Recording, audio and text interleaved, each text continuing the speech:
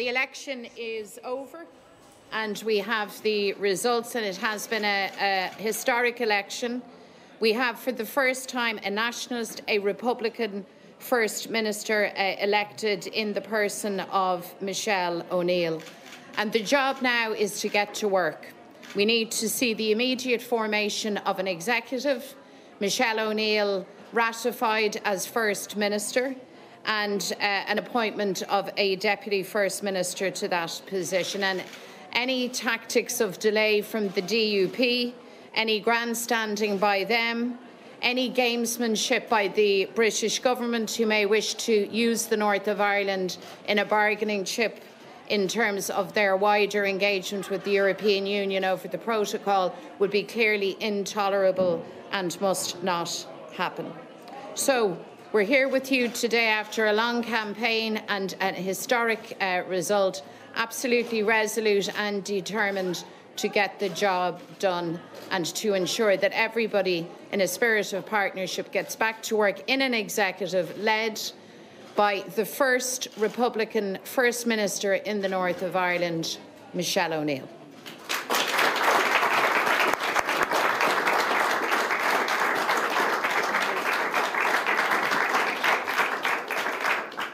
Well, as Mary Lou says, Céad Míle Fáilte to all of our returned MLAs, and congratulations to you, but also to your families, because as we all know, when we contest elections, it takes all that support that we have at home as well. So well done to them also.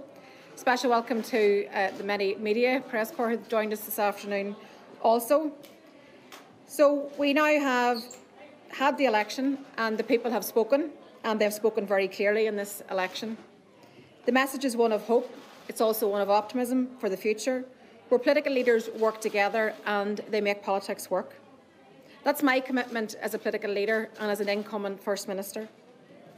The electorate also demand that the parties get back down to business, to elect a Speaker, to sit in the Assembly, to have it function, to appoint a First Minister, a Deputy First Minister, to form a new executive, in order so that we can take the urgent decisions that are required to invest £1 billion extra in our health service, to allocate over £330 million to help people who are burdened with the struggling cost of living rises, and also to agree a programme for government and a budget.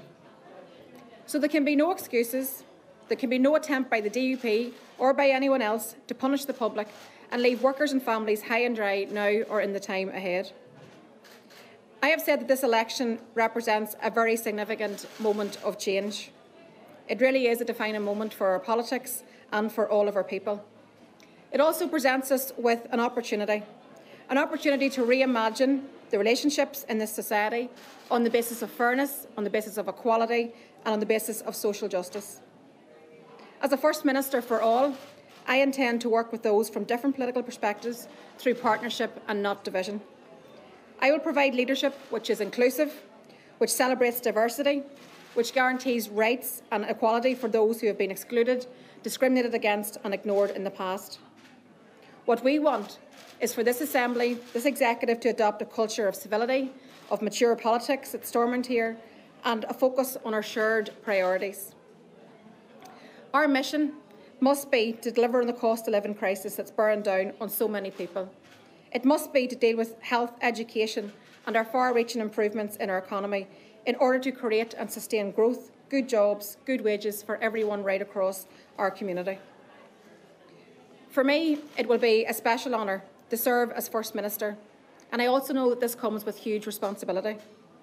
Through word and deed, I will be a First Minister for all, faithfully serving the whole community. I was born in Cork, but I was reared in Tyrone. I'm a proud Ulster woman, and I am very proud of our place on this island, on these islands, which is a rich tapestry of languages, of heritage and culture, including the orange and green, and also the rainbow of cultures and our multiculturalism.